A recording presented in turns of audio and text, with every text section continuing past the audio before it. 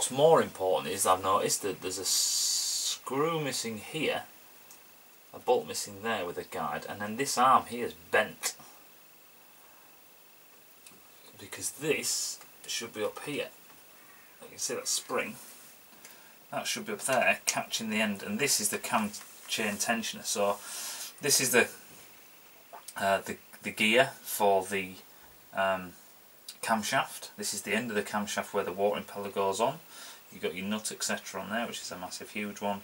You've got your duplex cam chain there that goes around the crankshaft. This is a 2-to-1 like all camshafts. Oh, that gear comes off, that's quite cool.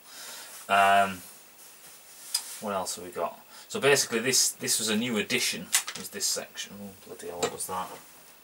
This is the problem, I start dropping bits out of the engine, I don't know what it was. So basically this was a new addition from the 1979 version. I think it was 1982, I think they changed it, I'm not too sure, it's just what I've read. Which is this plastic cam chain tensioner. They didn't bother having one of them and they just had it straight, and it used to go sloppy, go out of time, etc.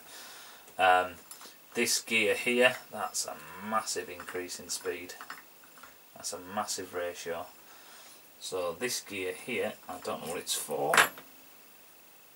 That's a massive gear just to do whatever it's doing, and that goes to the other side, so that could be fuel pump possibly. But again, we'll see. But this is quite a cool cast. It's massive. I'll give it that. It's absolutely huge. So this is the output shaft, which again is missing a circlip and all those six. This shouldn't just fall off like so. We've got a massive gear here, and I'll find out what that's for later when we investigate more. Got a Torrington bearing that sits inside that gear. So this is the end of the crankshaft, and that is quite a substantial shaft.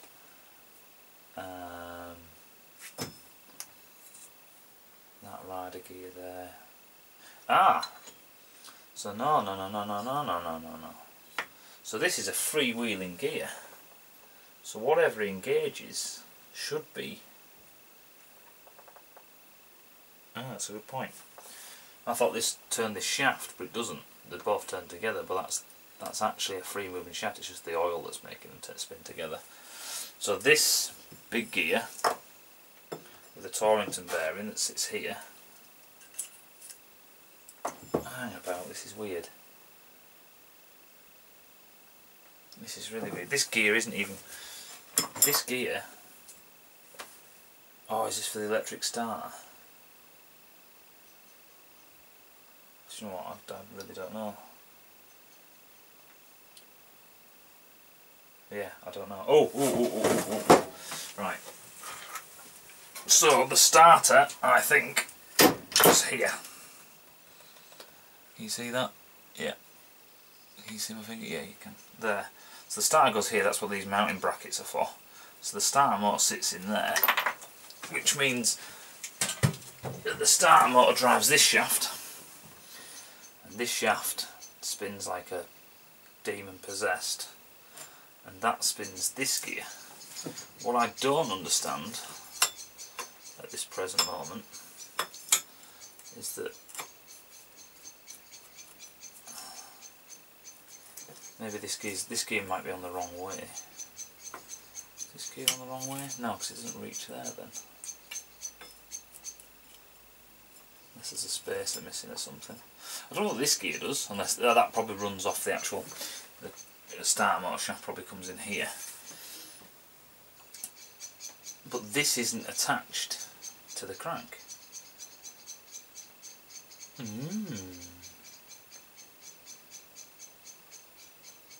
This isn't keyed to the crank unless this is attached somehow to the flywheel, but I don't see how that works out. Anyway, so we've got that broken down to that point, and that comes out. This shaft comes out. The washer it goes on. Actually, put that back. Don't want to lose that. God, they could put. You see that's piston pressure. There we go. So we've got this gear for the output shaft. She's in gear, unfortunately.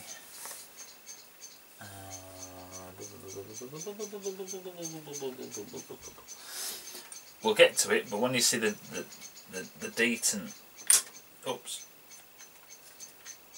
and now we're in neutral. Yeah, I did it by hand. I didn't think I was going to be able to do that. Whoop, bloody hell. So the next thing I want to take off is this plate, this cover plate. So if we crack this puppy off, it will reveal more.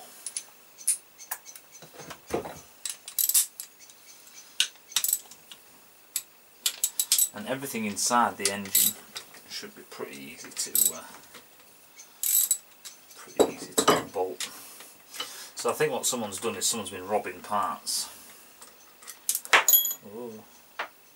So they've taken covers off, etc., to rob the flywheel, which isn't a problem, as I have a flywheel and some other bits, and I'll explain that later. So that's the same size.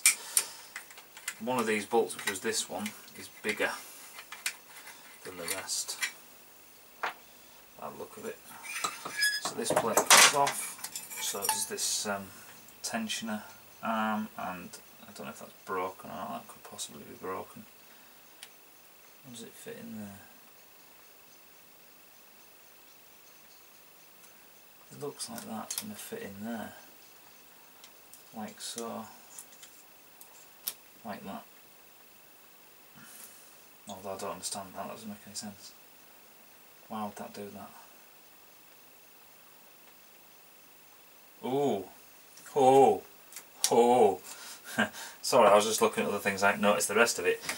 So we have a, oh, there we go. We have a destroyed. So these tensioners are what looks like aluminium inside, coated in plastic, but that is absolutely destroyed. Look at the state of that. That is in bits. How the hell did that happen? Get this other one off.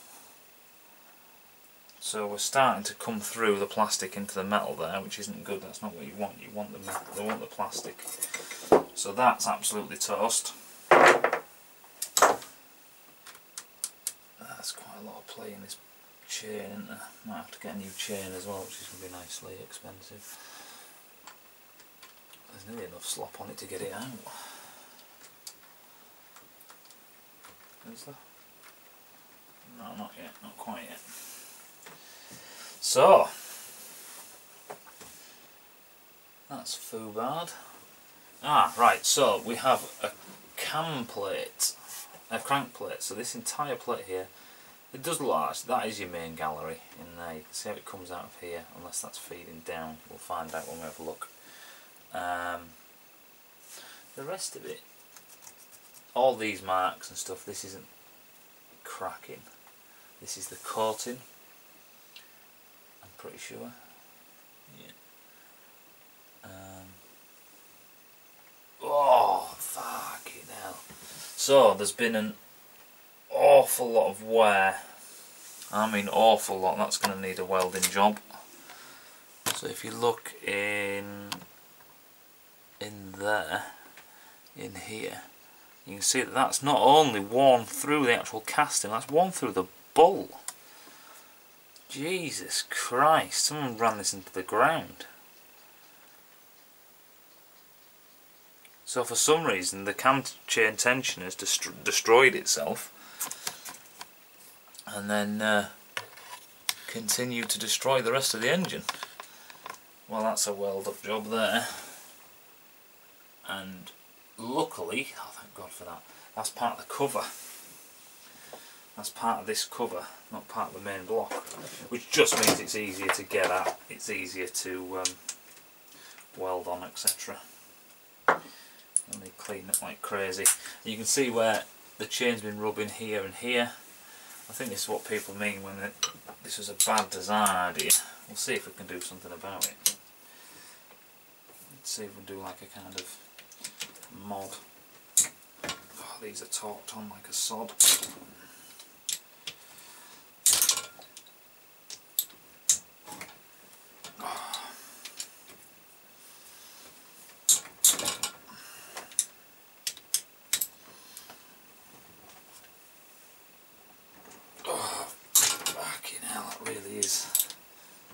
I'm going to whack my knuckle on that. Is that all of them?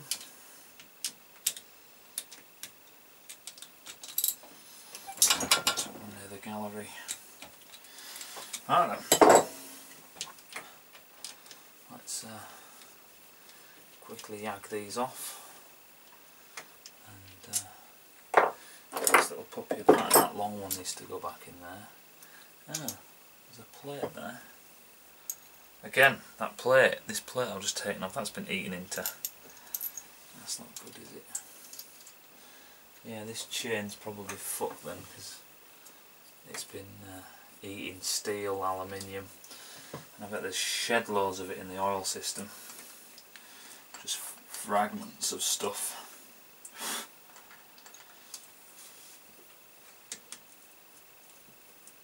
Before we do this, we need to get this gear off.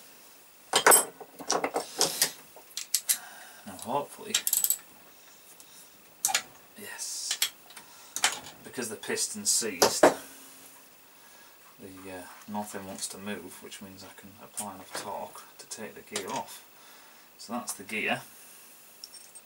You can see this coloration in here, this is heat. So I can chain. Then back. That's such a thin little web for a thread. Jesus. And they're saying that it's steel. Good. It's not alley. You can see all the at the back there. I don't know if you can see that. Do you see that yet? Right back in there. They're the two rods for the cam rockers. So you've got rockers galore. Oh, we're turning the cam. Awesome. I'll show you that in a minute. God, that bolt is destroyed.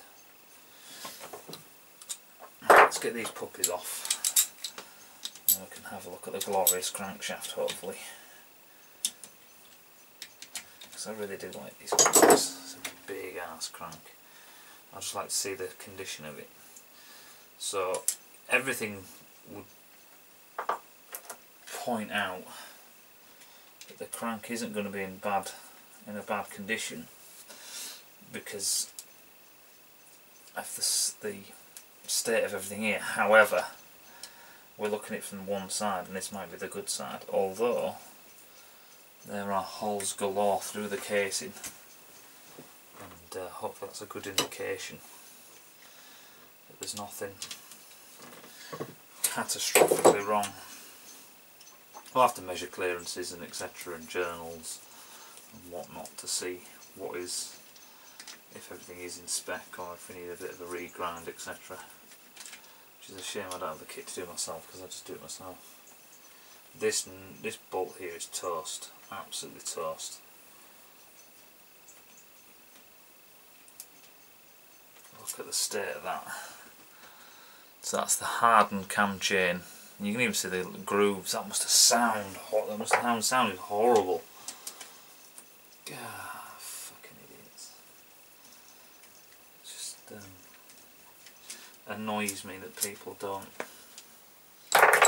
They just ignore it. That's probably what the smell of. I'm getting a bit of a smell of burning oil. Burnt oil. Now I don't know if this is going to come out. I'd love to know what that detent there is. Now what are we doing? What's this one? 12.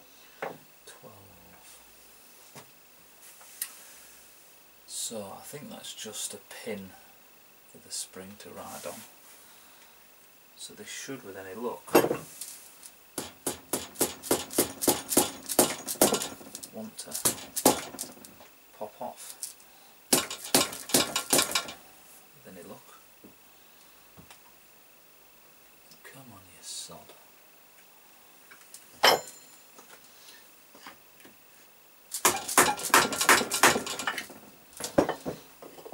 I'm just trying it to move in any way. No,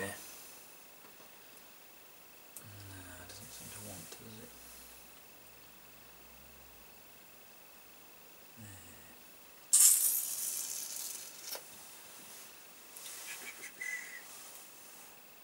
Right, what I'm tempted to do is open the other side and see what the trick is there. What I can see from this side though, looks like, oh, I don't know actually. Anyway, I'll stick all these bolts back where they live, just so I don't lose any of them, and flip the engine around and we'll open the other side of the case and hopefully carb ourselves some oil. And yeah, so I'll get back to you.